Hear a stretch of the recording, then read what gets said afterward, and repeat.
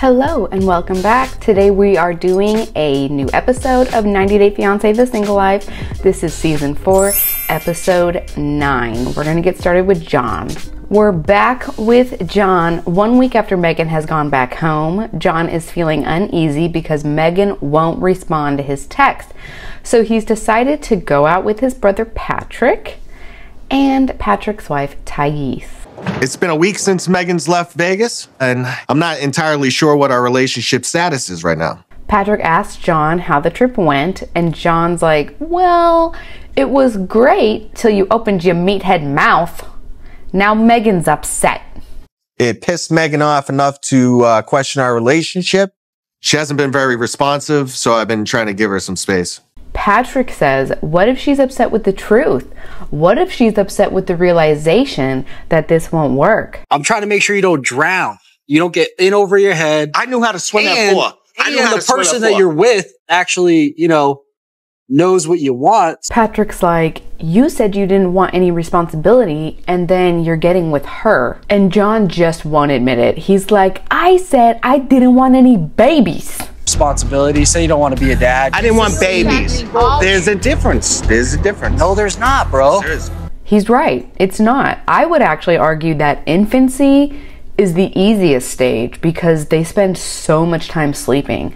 Like right now, Thais is there with their baby and they're all sitting there having this conversation while the baby is just asleep in the car seat. If that was a toddler, they wouldn't be able to have this conversation right now. John's like, I'm gonna make it work, bro. Don't worry about it. Patrick's like, well, you're not gonna make any serious decisions like moving, are you? And John's like, yeah, it's probably gonna happen, bro. I'm probably moving there. It's probably happening, bro. Thais chimes in, how do you know that you're in love with this woman? And John's like, how did you guys know? You just feel it. She's like, we were together for 3 years before we decided to get married. You've been with Meghan for 6 months. Just like Pat wants you, right? My God. It's the same Me and thing, Pat though. is together like You 3 are years. together, bro. I understand their concern, but I was married within 6 months of meeting my husband, and we've been together for 14 years now. So, I mean, when you know, you know. I'm in love with this woman, right? I don't care what you say. And, I'm gonna follow my heart. I don't know what that means, but I hope you really think about it. So he gets back to the house and calls up Meghan. He tells us that she tends to overthink things, and she's really been overthinking since Patrick said what he said. Meghan has a tendency to overthink things because, she was told things that are not true. Which part wasn't true, John? But anyways, she answers the phone and immediately tells him she's been thinking a lot about what Patrick and Thais have said, and she's concerned about it. And he's like, well, unless you've changed your mind about me, we need to make the next step by moving to Texas. I'm gonna get the ball rolling and make this happen. Oh my gosh, you guys. I know there's a lot of speculation that he's already married to her, and with the preview they show for the next one, I do believe that she pressured him into getting married. I would hope that you were wanting some kind of commitment as far as like a ring or something. I wouldn't want to make another rush decision. Okay, but that's all that we got for them. We're moving on to Tyray. Tyray's brothers have again insisted that they go out and try to meet some women for Tyray.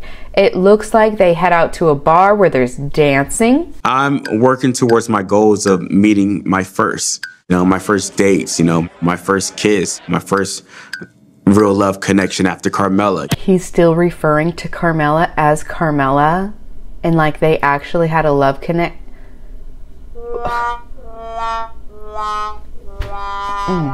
He kind of tries talking to some girls, and then one of them jumps right into conversation with him. She's getting really close to him. She starts dancing with him right away. Ooh, get a big boy. She wants a big boy. So he takes her to the balcony, and they start asking each other questions. What do you do for work? How old are you? How old am I? 22. 25. Oh, okay. All right, yeah. He's still Then he's like, hey, do you want to hang out tomorrow? gonna hang out tomorrow. Yeah. Or Sunday. My phone. Oh, okay, yeah, I'm free all day. I really like her. It's like straight from the get-go, she just saw good in him. She just liked him for exactly who he was. It's like she saw through all of those nerves. And I really hope it's not for the show because I'm getting excited for him. I feel like we click really nicely. When I first saw him, I just want to give him a big hug. Okay, so it's the next day or whatever. Tyray and his broskies meet up with Raina at a backyard cookout. Tyray is relieved that the drinks are already flowing because he is hella nervous. You know, a sense of her personality, you know, what her goals are, what she's looking for, you know, because I don't know much about her. And then I feel like after that, I can kind of take it to the next step. Raina seems super chill, very laid back. She's just grooving, enjoying herself. And then Tyray immediately dives in with the tough questions. You like the vibe? The vibe is awesome. You are fly. Should I start looking at apartments out here? Definitely. Do it. Actually. Oh, that was so freaking funny, Tyray. This might be the perfect girl for Tyray. Not only does she not seem to mind his plethora of quirks, she's actually calmed him down. He has stopped bouncing to listen to her and to think about what she's saying. So she asked about the beads he was wearing and he's like, do you want them? And she's like, you want to give them to me? And he's like, yeah, but you got to do something to get it. Yeah. You want to give him to me? Yeah, but you know what? You got to do something to get him. So she's like, okay, you can kiss me on my cheek. And he's like, oh, all right. Dang it. I wanted the first kiss to be fireworks, you know, while we're kissing. I wanted to be intimate. I wanted to make us connect.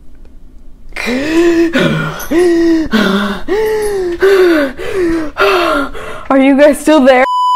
I want to be in love. I want to feel love. I want to be around love. What did he say? I think I blacked out from cringing so hard. All right, so they grab some food, they go back to the hotel and they eat with their little piggies just sitting in the pool. She asks him if he likes to cook and they bond over food. And I don't want to limit myself to being afraid because I've done that for years, you know. So I'm definitely going to, you know, shoot my shot. So he shoots it. He's like, we have real good chemistry. Could you see yourself being in a long distance relationship or is it too soon? Would I be that person you think you could do like long distance or is it just too soon?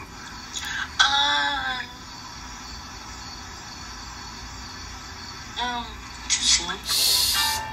Oh no, you guys. She tells us that she's not interested. Nah. I liked her. No, I was hoping I would get a kiss, like a good night kiss, a proper kiss. But Tyray, we get it, dude. You're freaking thirsty. We get it. Just chill. Stop talking about physical connections. You need to slow way down, okay? Try to make an emotional connection first. I think I am ready for a child, but I'm not sure how I can have a baby totally alone. Oh, Lord. Oh, we're moving on to Natalie, guys. Whew. Hold on. We're in the car. This her mommy. She's got the pout going on because they are again talking about children. This narrative is extremely frustrating. The mom just gives Natalie a hard time for everything. Everything that Natalie mentions. Okay, Natalie mentions that her first husband and her, I'm assuming it's her first husband and her, were about to move forward with artificial insemination. And her mom's like, oh no, if there was real love in the relationship, the children would just come. I feel so bad for her because at this point, it is very obvious that Natalie has struggled with her fertility her entire life. She tells us that she wanted to have her first baby when she was 25. So not only is her mom prying her to have children, she's now given her crap for doing it artificially. I can't. Okay, I'm just gonna speed run this because it's so stupid. She gets to the fertility clinic and is immediately emotional. I'm 38 and I'm sorry. Take your time. I never saw that. I will. Yeah, take your time. It's okay. You can tell what the doctor is thinking, but he keeps it very pleasant and nice. It's a not uncommon situation, by the way. Natalie, It's not. That's why I'm like, I don't really know. I don't know if I have a lot of time left. The frickin' mom, she has to keep interjecting information when she can't even understand what the doctor and Natalie are saying back and forth. And then he can't understand her. Сейчас самое время. Я хочу сказать, что он хочет сказать, что сейчас самое время подумать о будущем. Потому что мне 38 лет, потому до 50 лет женщина может родить. Lady, do you know where you are? How could the donor be a husband? Okay, so then they move on to read about the donors and who she might like. Natalie's like, all of these people sound so wonderful. How will I know? And she's like, how will I find him? How will he know that I had his baby? And the lady's like, this is totally anonymous. There will be no contact from the man. He will never find out that his sperm was chosen. Do you understand where you are right now? Anonymous donor, which means he is never gonna know you, Natalie, has purchased his sperm to make a child, right? Natalie's like, oh my gosh, I can't take this. I cannot have this, things that build connection, then it's kind of awkward. You want to make contact with a man you've never met after having his child? For why, Natalie? So she walks out of the clinic devastated. She's just shocked with the idea that she would never know who the donor actually is. She had, I guess, planned in her mind that after having the baby, she would make contact with him and they would form some sort of a connection. She's nuts. On the way out, she's like, okay, if I'm gonna have a kid, I need to have the father in my life. And the mom's like, ask Michael. Может быть. Спросите Майкла.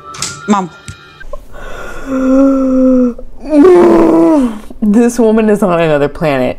But you guys, in the preview for the next episode, the mom is like, hey, guess what, Natalie?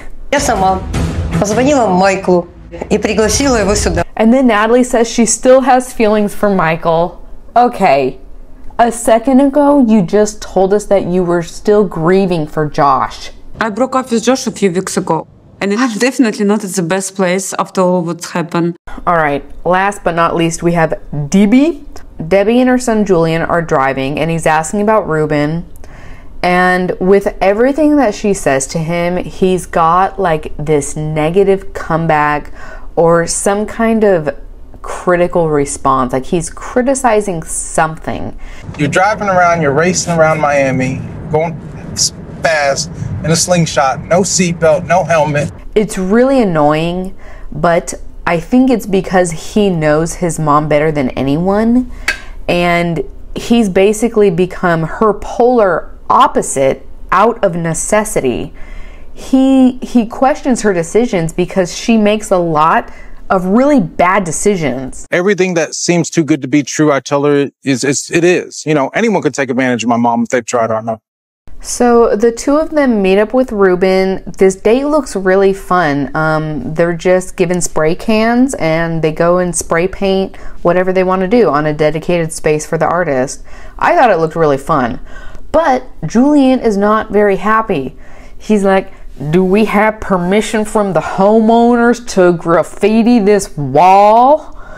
Then he's like, hey Marco Polo, what do you like about my mom?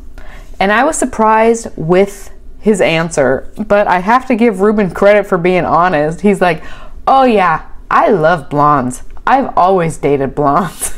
And Julian's like, well, dadgum, you ever been in any trouble with the law? And Ruben's like, no, I don't drink, I don't smoke, I like to drive fast sometimes. Then Julian asks him, has she told you about her prior relationships? And Ruben's like, yeah, she told me about that. Julian's like, yep, she met herself a 24-year-old and moved to Morocco to marry him. The guy was 24 years old. What? Yes. And I'm kind of sort of seeing the whole thing again. It's like it's playing a flashback. Yeah, and she still sends them money because she's got a good heart, you know, and I just want to make sure you're not going to try to take advantage of that. Giving money or sending money or anything, because that has happened, you know. So I don't need money from your mom, man. I don't want to find. I just don't want that to happen. No, I didn't need any money from your mom. So Ruben, I believe, laid to rest the fears that Julian had. He appears to be a very stand-up guy, but hearing more details about Debbie and Osama really freaked him out. You know, that's quite a bit of an age difference. The other thing is I'm concerned because she still has a connection there. She's sending them money. I thought he knew all the details, but apparently not. He's especially unhappy that she's still keeping contact with him. Tune in next week and we'll watch Chantal get confused. Really confusing for things to fizzle out so quickly and abruptly. I just don't understand it. We'll see the fallout between Veronica and Jamal, and Meghan pressures John into marriage. Wanting some kind of commitment as far as like a ring or something. I wouldn't want to make another rush decision. Ruben voices his concern about Debbie still being friends with her ex. Oh God, any ground I gained in the relationship, I feel like I've scored some bad points now. And Natalie reunites with Michael. Good, so? We'll see. Tune in next week to see how it all goes. I hope to see you there. Thank you for watching to the end. Everyone, please leave your comments. I want to know what you think about these couples. What do you think about my filtered head that now shows the color of my eyeballs and my lips? Hey. Da, da, da, da, da, da.